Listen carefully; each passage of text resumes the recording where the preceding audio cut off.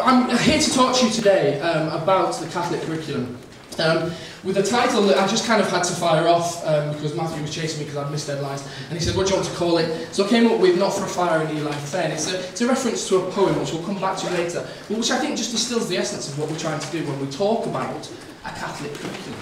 Firstly, a little bit about me, because I'm sure you've got questions. And one of them is quite often, is it ginger or is it brown?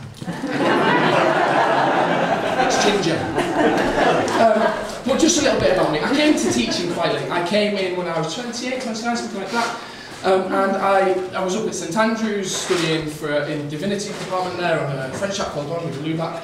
And I left that to get into teaching. I tell you that not for any kind of status effort or anything like that, but just I've since got like an almost allergic reaction to all overly academic language and all of the rest of it. So I will just be very straightforward and plain speaking today.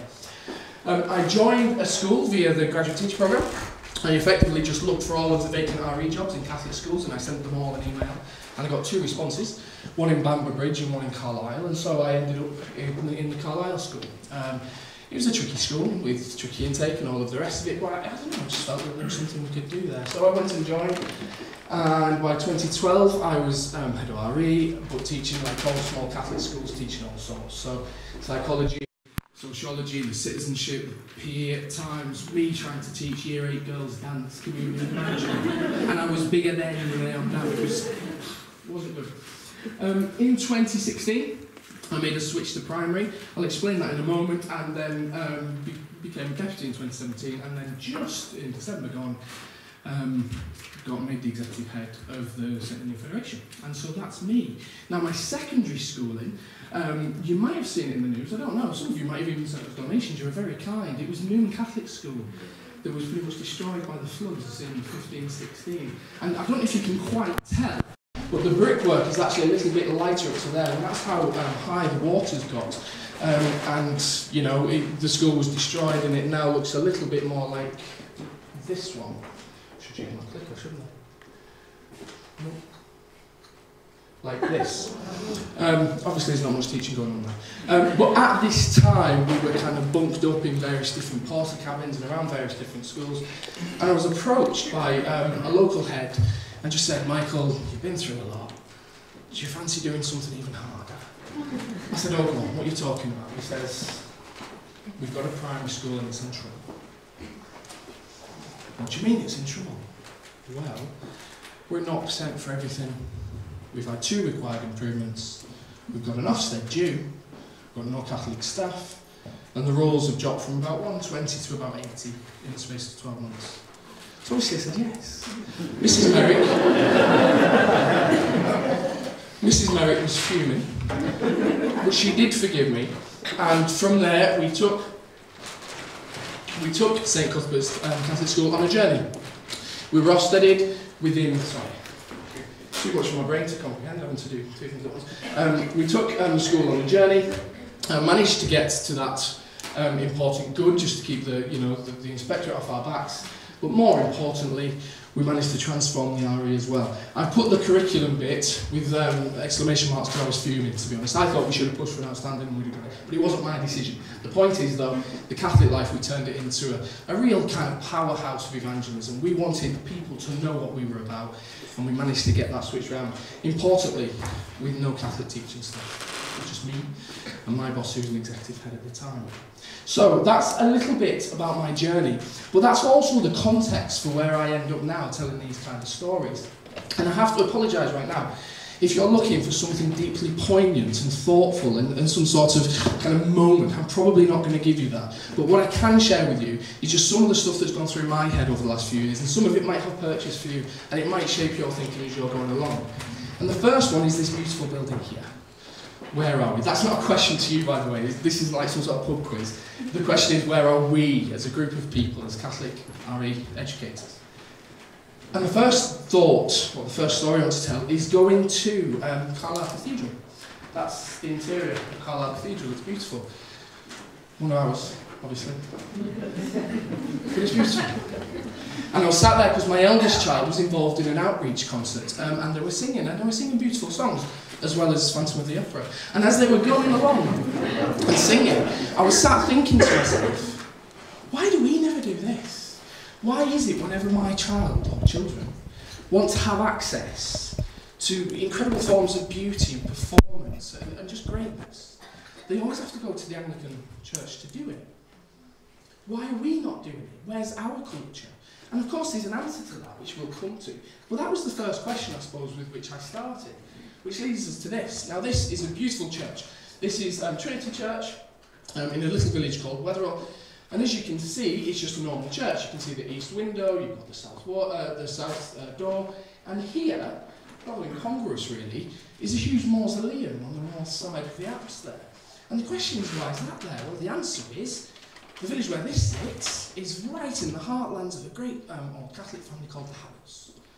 And the Howards kind of, there's a Saint Howard, isn't there? We all know the Howard name. However, they kind of went in two separate ways. In Cumbria, where I'm from, half of them decided to conform and became the Earls of Carlisle. Half of them decided to pay their dues, which meant that usually the husband went to service so that they didn't get fined, whilst everybody else kept like Catholicism going in the background. Now, when emancipation happened, they built a beautiful church here, Our Lady in St Wilfrid's, built by A.W.M. Pugin himself, and so the inside of it is like a jewel box of the neo-Gothic. It's gorgeous. But it's that mausoleum that got me. Because you see, the point of the mausoleum was kind of summed up for me in this little transcript here. You probably can't see it, so I'll just read the important bit. It's about a young man, the son of a Howard, who wanted to serve his country but was not allowed because he was Catholic. So he had to go and serve the King of Sardinia, and he died for them instead. Now what's really interesting is that line, that he died in anxious hope that his country, which he loved to enthusiasm, would not long continue to reject his services. We bring with us, as a community, a story of being on the outside. And then with emancipation, a story of having a place defined for us. And I've just always wondered, does that kind of shape our psyche?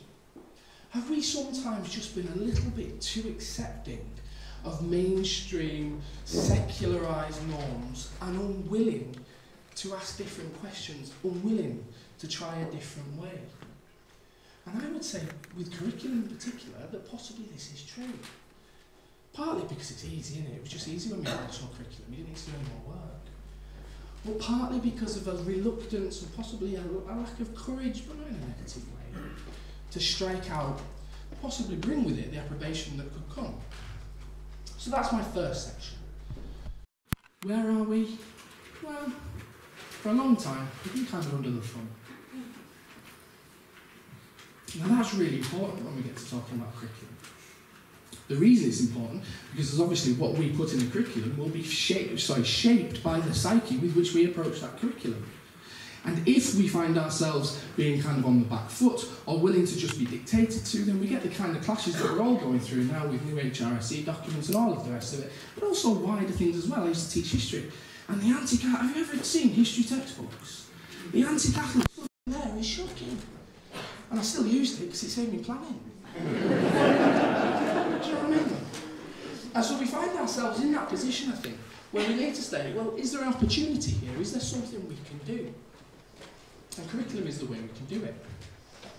Now let me tell you a story. I remember when I first started teaching, it was a bit awkward. Because you always get that first session where all the PGC students are together, and you always get asked two questions. Number one, think of the teacher that inspired you. I always get asked that, don't I? And I wasn't too sure, so I made one. It was like first confession. Like first confession, so I've been unkind to me, man.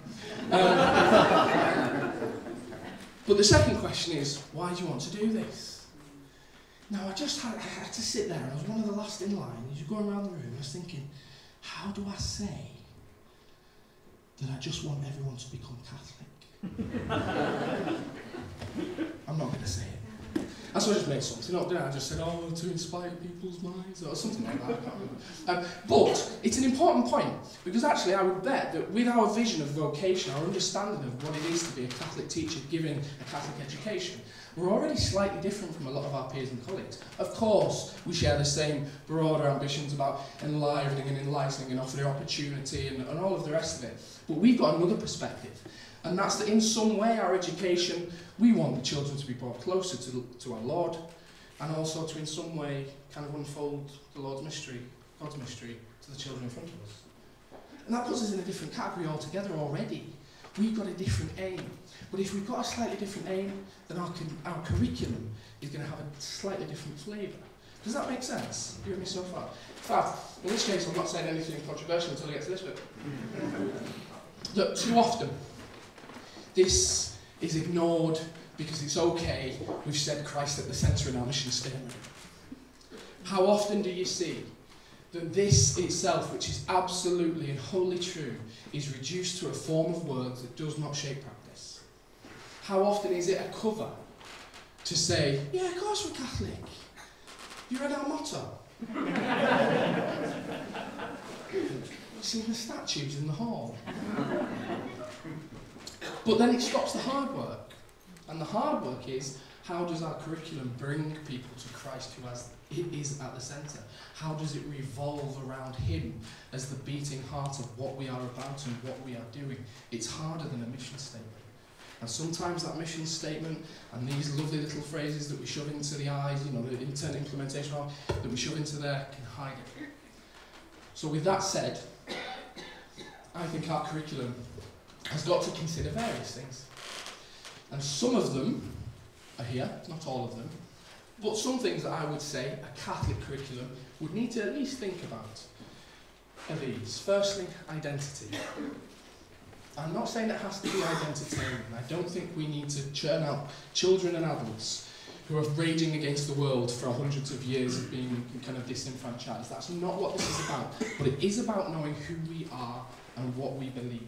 And I think if we have children who leave our education after 11 years and they can't answer that question, then I'd ask ourselves, have we really told them? And have we made sure they know? Because they should know. Because that's what kind of forms what comes next, which is where I put memory. Now, I don't mean memory as in, do retrieval quizzes and all the rest. I don't mean that.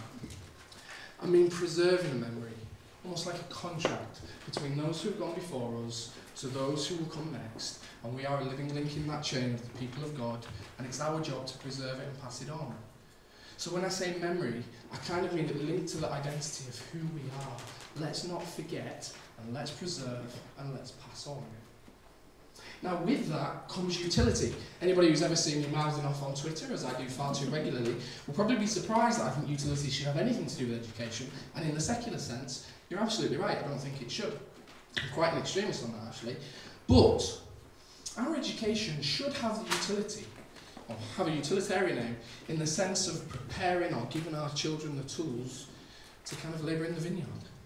And that's probably where the Catholic social teaching element comes in from the curriculum. That we want to give our children the ability to serve God out there, to serve the common good. And finally, growth, flourishing, so that children leave us richer than when they arrived. That seems fairly straightforward, and I hope nothing too controversial. Now, one really nice way to talk about this is this word, formation. We've got so many beautiful, kind of wonderful, kind of allegorical tales to exemplify this, but I always think of the potter and the clay, and our education is kind of really being summed up by that our ambition is higher than just pouring liquid in a vessel, the knowledge stuff. It's shaping a whole person. And we've got to remember how radical that is. And we've got to remember that when people who oppose us kind of get the heebie-jeebies about that, they're right to do so because we are that ambitious. We do care about the child's moral and spiritual development as well as their intellectual development. And we are trying to form somebody into the kind of good Catholic, the good servant of God that we would wish them to be. It means we just have to take it on the chin when somebody says, well, that's indoctrination. I mean, have you seen the lapsation rates for our schools? Indoctrination? I wish. There's not a lot going on, is there? But we nonetheless need to maintain that we are here to form these children, and that's got to shape what we teach and how we teach it. Now, Chesterton. He's just so quotable, isn't he? I'm one of these people who quotes Chesterton all the time, partly to give the impression that I've read the things that I'm quoting, and I quite often haven't, but he's just so quotable. And education is simply the soul of a society as it passes from one generation to another. The reason I think that's really important is because what we are doing when we are educating our children is that we are giving them a lifeline to him, but also to the world around them. We are giving them a treasure in some sense. And that is not something that's preserved in aspect just for now. It's something that is inherited, that we have inherited, and something that we wish them to pass on. It is a line, a chain. And so in that sense, it is the passing on of who we are. And since we're involved in formation, it is the shaping of the soul. Now I find that so often, especially when I was teaching secondary, we were so timid about this. Maybe it was just me, maybe all the others were like properly hardcore. But me, I was so worried about this, thinking, oh gosh, I mustn't stray into the personal. I must just keep it really very factual, not go too, kind of very old-fashioned reserve. And as time's gone on, I've thought, but am I depriving these kids of something that they need to know? Am I depriving them of a challenge? Quite often, in my view, children will reject the faith, but they're actually rejecting a parody of the faith that they don't know. And to be able to reject something, you've got to know it, because then you know what you're rejecting. It's really, there's now, I remember going to, my 4th year of teaching, and we just had a football match. I was teaching PE. We just had a football match, and I went to the dentist, and I sat down in the dentist chair, and I completely forgot. It was last Wednesday. I completely forgot. I lay down, and I just got a little snigger. I thought, I said, you got mud on your head, you're in teaching PE. But the important point is, that in that sense, that dentist did not recognise an almost universal symbol of our faith. What's going on? You don't even need to have gone to a Catholic school, really, but I'd feel even more uncomfortable at the thought that maybe some of our kids don't know either. And that's not good. Especially not if we've had them for 11 years. So, why is all that important? Well, the lack of confidence that we sometimes have, they don't. They'll tell them straight. And they'll be completely open that we're doing this to shape them and to get them to act in a certain way in society. And so I sit there and thinking, well, why shouldn't we? Our story's better. We should go for it. And more to the point, here's a really important bit. Everybody else who doesn't go to a Catholic school thinks that we are. They assume that we're doing this stuff. And they come to, you always get the parent who's, oh, they're not Catholic and they're allowed to come in and I've told them they'll have to pray 3 times a day. But, well, do you know what? Why aren't you doing that if people expect that you should be doing it? And if you are, fair play to you. Carry on. Crack on. But nonetheless, don't feel like we have to water it down for the presumptions of people who don't know about education but already assume that that's what being Catholic is. In some way their ambitions for us are higher than ours are. Maybe that's just my experience. So, the humanists, lovely bunch. So to just summarise that, I would say that the curriculum is a part of formation. And so that makes it really important that we have a really thoughtful discussion around what it is. What we value, what we choose to pass on, is what and who we are. Because the only way, the only understanding a child will have of us and our faith is what we pass on to them. And if we give them a watered down, a kind of 2D black and white version of what this is, then they're obviously going to think, for me, it doesn't offer anything. No beauty, no mystery, no challenge. That means we must be authentic. And finally, if we don't do it, somebody else will step into that space and then we lose them.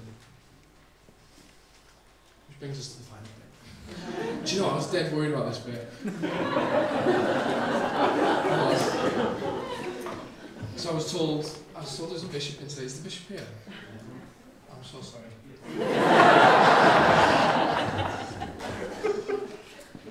The thing is, it's not even really relevant. I got this book. I got this book for a Secret Santa, and it's just absolutely brilliant. And you can get a bottle of it as well.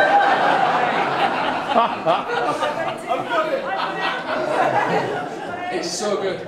And the thing is, so it's a book, and it's got like 12 different dances on it. And here we've got the Carpenter's Clog and the Temptation Tango. And it's got, what those things, the hologram things, and if you move the book from side to side, like Jesus is giving it one of these dances. And so I know it's a little bit, it was brilliant. And also, with my bottom set year 11s one year, I got them to learn about Lazarus using the Lazarus Lurch. So I'm telling you, get dancing with Jesus. Now, why is this important? Well, it's not really, except it does lead me to my next anecdote. And that was it was my second eldest child this time, who was involved in a dance production in Carlisle. And all of the local schools were invited to do a dance. And us being a Catholic school, we always do a biblical themed dance. It's great fun. The kids are too young to think it's shag, but embarrassing.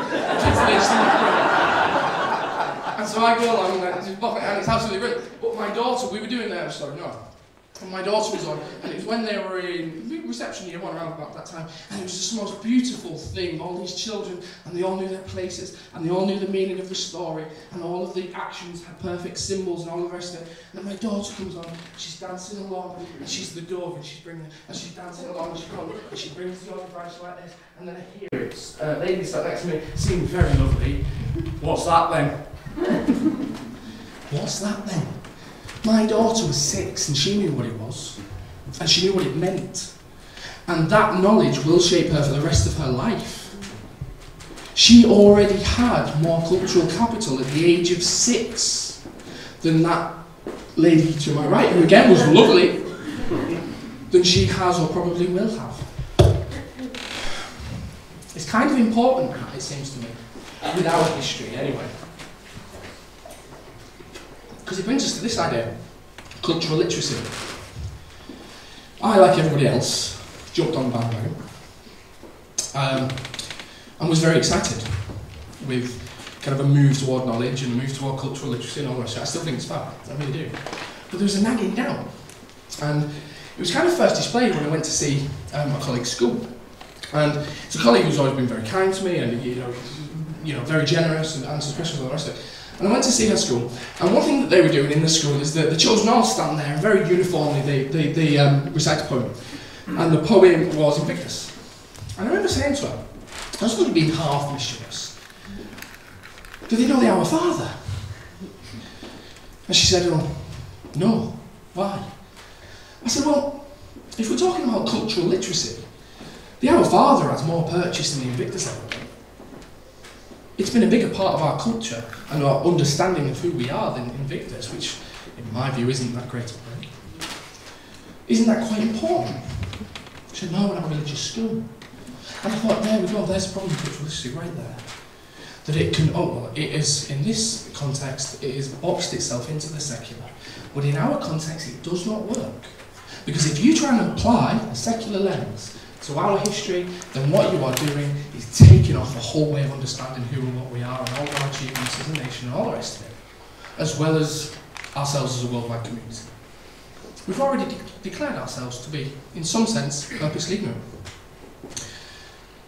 So I emailed Mr. Hirsch and I asked him precisely this question. I said, dear Mr. Hirsch, one of my concerns, I gave a nice opening paragraph, you have to do that, don't you? I hope all is well, obviously. I said, one of my concerns with cultural literacy is why is it that all of these people who have adopted it are so scant on scripture? Why do they not think that's important? Because it seems to me so many of our achievements in art and law and language and literature and all of this stuff needs a halfway decent understanding of scripture. What's going on? And if I may ask the second question, if we don't, do we not actually risk peddling cultural illiteracy and calling it enlightenment? He got back in touch and he basically said this was developed for the US. And in the US, we are a blank slate secular society, and that was, that's what fits for us. We think the scripture bit belongs in the home. And at that point I thought, cultural literacy doesn't work for us. Not unless we change it. And not unless we recognise that the very lens with which we can understand so many things that go on is given to us through an understanding, a faith-filled understanding, or certainly a scriptural understanding of the context that shaped it. Go to the National Gallery. You will double your experience and enlightenment if you have a working knowledge of Scripture than if you don't. So we've got to make sure that we absolutely put that, in this the year of the Word, central to our understanding of a curriculum. It's got to be there. Not just because we think that that Scripture gives our children, through the Spirit, a chance to come closer to our Lord, but even on the lower level of being well educated around it, it's the keys to the door. They need it. Otherwise, we've locked them out. We've not shared it. I suppose what I'm saying then is that we kind of need a Catholic lens. We need a way of looking at things that is recognisably Catholic. Now, I remember thinking this when I was teaching a little bit psychology, but certainly sociology, and then history as well. That we have these things that we're supposed to go with, a Marxist perspective and a feminist perspective and all the rest of it. And I always did just wonder, well, what about the Catholic perspective? Because that's a thing too. I'm not saying it's homogenous. I'm not saying there is only one Catholic perspective. But do we even open the space for the thought that actually there could be something distinct that we've got to say too? And maybe we should say it. Because possibly by keeping it within ourselves, we're depriving people of knowledge that could do the job that we're after, forming them. Hence that really pixelated picture of a Catholic lens. Now, this idea of the eyes of faith, I always find really interesting. And Marshall McLuhan, who pretty much invented media studies, once said, I wouldn't have seen it if I hadn't believed it, which I thought was very, very clever. And of course, we all know that kind of Lewis quote about, I see Christ as I see the sun, I see everything else by its light. And I just think, if we think about our faith and the living out of that faith in the context of a curriculum, some of the subjects, most of the subjects are not RE, then do we need to kind of put a lens in front of ourselves about how we're going to approach it and the knowledge we're going to include? Because if we don't, then all we've really done is jumped on the back of what other schools are doing who don't think that's important at all. And then we've let them set the rules of the game again. Then we're back to those first slides and us just taking our place in society and not looking at them.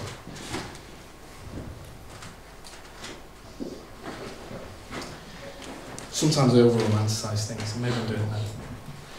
But I think this is really important because it makes us a yeast in society. It means that we are preserving, or we can preserve, things that society generally has cast away. Things that they don't see the importance for anymore, but do you know what? They might in future. And it's our heritage. It's our understanding of ourselves and of each other and of our relationship with God. And in some sense, it's Philistinism that we're battling here. People who can't see the value in the true, the good and the beautiful. I'm not criticising them as individuals, but it gives us a job. And if we do that, and if we preserve that, then we become, hence the picture, the modern day monks in the scriptorium, busily preserving the jewels of culture that others have decided to cast aside. Because if we don't do it, then it's gone. We likely won't get it back. Hence this quote from the Ballad of the White Horse. And Alfred is speaking to Guthrum, who doesn't know it's Alfred. And Guthrum's having a bit of a confidence crisis. And Alfred, in the guise of a ramaster, says, therefore, your end is on you and your kings, not for a fire in Eli Fen, not because you're gods or 9 or 10, but because it's only Christian, God even heathen things. We can find the good, the true and the beautiful within and without our faith. And if we can preserve that for future generations, then we're serving society by getting our curriculum right. I got a bit deep, didn't I? Hope I haven't just spoiled the moment. So, just to quickly go over that then.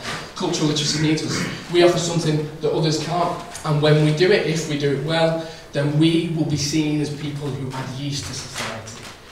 We serve society by doing it, and we give this gift meaning. Brings us to choosing well. This is the hard bit. This is the bit that generates the controversy and people getting fettle about. How am I doing for time, by the way? We've got 10 minutes. Okay. This here, have you seen this artifact before? Yeah, who said yes? I'm not going to put you on the spot. Don't worry. I'm not gonna, unless you want to be on the spot, I don't know what you're saying. I'm challenging myself. It's the Albert something, isn't it?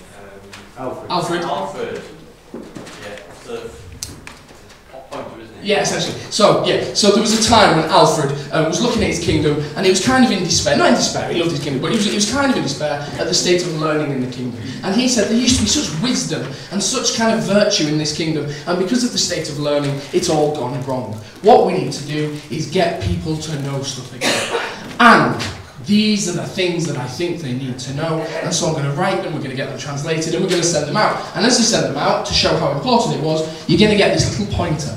And this is the top end of it, this little pendant, and it's absolutely stunning. But basically, it's like a little placeholder as you're going along reading, to keep up where you're going.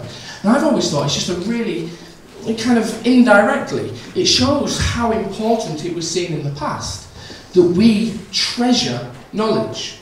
We're not knowledge in the round. We're not talking like knowledge as bling here. This isn't pub quiz stuff. This isn't about curricular kitsch. It's about specific things that are important for all to know. Important for all to know. In other words, we've got to be discerning. When we choose our curriculum, there needs to be some real thought about what that in the whole offers to the children who sit in front of us. Because if we don't, what we'll end up doing is just fetishizing knowing stuff, but without any coherent framework or meaning or reason to know it. Now sometimes knowing stuff for its own sake is good, right? It's how I win Trivial Pursuit with my kids. But at the same time, if we think that this curriculum's got a role in formation, then we've got to think that what finds its way onto there has to in some way serve that purpose of formation. And so we come inevitably to the Catholic canon. Now this does seem to raise temperatures. I think people just kind of get a bit worried and think, autonomy, I want to be able to choose. And I totally get it, I was the same. I do totally get it. But I do find it mad that we're a community, that Catholics might find the notion of a canon difficult when we've got a Bible that's a canon of important texts. That very process gives us a model of discernment and of choosing what needs to be known and passing on. The Catholic canon gives us that opportunity. Now, the reason it raises temperatures is because we all disagree on what should be in it, right? And that's totally understandable. But is it not legitimate to say there are some things we just want all Catholic children to know? Like, seriously, would anybody in this room be happy if Catholic children, children left our schools and didn't know where Christ was crucified? Does that sing our praises, really? Are there some things that we could say, in addition to all other things, this we definitely want our children in our Catholic schools to know? Because that is the core heart of what a Catholic education looks like. And it might not take up 100% of the timetable, but nonetheless, they will have accessed this. And it might be true in all different subjects. For me, for example, I would want them to have a pretty clear idea of what happens after Christ died. I think that's really important. I couldn't tell you how many of our kids do. And we can do that in art, we can do it in music, we can do it in history. We can at least think about a core basis which we could look at as an entitlement for people to be able to access, to know who they are, why we're here, and what we should do. I've got a cotton mouth. And for me, that's what the Catholic canon should be. And it requires boldness, it requires to be discerning, it requires, to take the risk, really, that outside people will come along and say, oh my God, hey, it's that indoctrination thing again. Can't believe you're just blaspheming in front of the bishop. It's that indoctrination thing again. And we just got to be kind of bold and say, well, no, it's just that we think there's something to be treasured here. And this is what we want our children to know. And we're not stopping them from knowing other things. And we will give them access to that too, but they will know at least this. And when we get that right, we can really recognise the important truth of our curriculum, and it's simply this, that what we teach our kids is our redemption song. This is what brings them to Christ. Alongside, obviously, the whole picture of things, but in terms of what we can offer to children, this brings them to Christ. In some sense, this knowledge is redemptive. If these children, by what we are able to do with them in schools, find themselves in a stronger, closer relationship with our Lord, or even given the opportunity to do so, to walk in the Spirit, then in some sense we have offered that hand to allow them to get where we are wanted. That's why CAN's important. It's not about tests. I mean, it is. We want to pass tests, don't we? But it's not just about tests. It's because ultimately in the big picture of things, when we deny them that opportunity, we deny them more than just knowing stuff for a secular society. We deny them a bigger opportunity. Now, I'm going quick, 5 minutes. Yes, thank you. The problem for that is, what's the problem for that? I'm gonna have to go really quick on this. So if some of this just seems a little bit blunt or a little bit, kind of boldly stated, I do apologise. But we'll see where we end up. The Island State we're in. At the moment, it seems like there is a bit of a flourishing recognition of these kind of things. It feels like there's an appetite in the room for us to have these conversations, for us to put together an actual curriculum, and for us to work together to identify what that should look like. I'm quite excited by it, actually. I think we could find ourselves in a place where we've got some really good stuff out there. The problem is, everything, it's like a cottage industry at the minute. There's so many people in so many different places doing so many wonderful things, and it's just not sustainable for creating something that certainly has the scale to make sure that we achieve our ambitions. What we tend to find is that instead we're a little bit like this. We're all working along, working our socks off, let's be honest. It's not as if the job's not hard enough without trying to rewrite a whole Catholic curriculum, ready for people to come close to our Lord. However, it is hard. And so what I would say, the reason it's hard to an RE teachers conference is it's because we focus too much on RE. I've got to explain, by the way, because I know some of you are thinking, that picture is not at all related. I literally Googled RE core subject and that came up. And then I thought, Friday period 5, year 8, that was me. So I'm putting it in.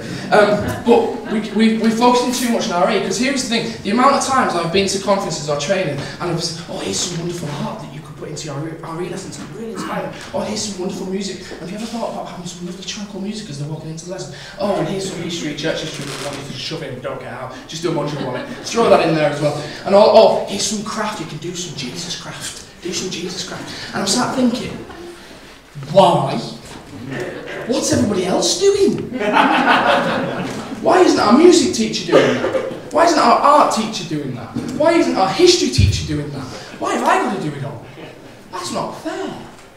And then obviously I pick my dummy up and just carry on with the day. However, there's an important point. And the point is that when we make RE so prominent, what we're really doing, or what we're at risk of doing, is stripping it out of everywhere else. You just throw all the faith stuff into RE and say, go on, get on with it. I'm going to hold you responsible for mass attendance. Whereas actually what we need to do is say, no, this is a collective effort, we're a Catholic school, this is a Catholic curriculum, and this should be everywhere. And then we increase our capacity massively, but also we stop RE being the God subject. Because actually it should permeate everything. And there's no reason why it shouldn't. There really isn't. Now, when I first came to our current school, it was knocked down in the late 60s, and a new kind of school was built in the 1970s on an estate about a mile from the church. And it looks like a 1970s school, it's not the prettiest thing. But nonetheless, the school has a long and venerable history. And we've got our 150th anniversary coming up soon, 1871. And so I was going through our archives and I found a logbook. It was the 1871 logbook. And it went on for these two logbooks, and they kind of run simultaneously. And this one ran on to 1891. And it has the standards, in other words, the curriculum in there. And I just found it absolutely fascinating, because they got this back then. They understood that actually what we are as Catholics is not just for the, as they call it, religious instruction or moral instruction. It was actually everything that they studied. And the history timeline sang that story. They taught the history of the church in history. They didn't just want me to do a module in year 8. Do you know what I mean? And I thought, actually, there's a great example there that it should be through everything. Through you know, the entire DNA of the school, really. And I get that sometimes, you know, as RE teachers, that might not be something we control. I do get that. But I would say go to SLT. If you're not SLT already, you will be one day, let's be honest. There's not that many Catholic teachers about this, so you're going to be an SLT. But if you're not there yet, when you get there, be polite but stubborn. Go to your SLT, be polite but stubborn, and make this case that you shouldn't be having to do all this, and it's legitimate for other people to be involved in singing our song as well. The main problems, 30 seconds, I've got 30 seconds, I'll whiz through. The main problems, well, the main problems at the moment, we don't have the, let's be honest, we don't have the number of Catholics in our schools teaching and leading as we used to have. The religious are not there anymore, and in some sense, it's been really, really difficult to recruit. I'm 37 and I've been in primary school for 2 years and I'm now an executive head. It shouldn't be happening. It shouldn't be happening. The reason it's happening is because we don't have enough Catholics. And we don't have the scale of people to be able to take on this project. We don't have the expertise anymore in our schools. We do have some, yes, of course we do, but we don't have it in scale. We don't have the capacity to be able to share that round, and quite often we don't have the resource to be able to fund it. You've got to fight with a trip to, you know, the lakes or something, and it can be very, very difficult. So, if I may, and I hope this is not too bold, my lord, Mr. Barber, Mr. Robinson, I do just hope that we get to a point where us schools who are trying our best can be reassured that the CES, that the dioceses, that the universities are getting together and helping us out on this. They've got the people, they've got, I hope, the vision, and they might even have the capacity. And with that, maybe they can provide something for us all, or at least just a start for it, so then we can take that forward and create something, a Catholic curriculum that befits what we really owe, our duty bound, to offer all of the children in our schools.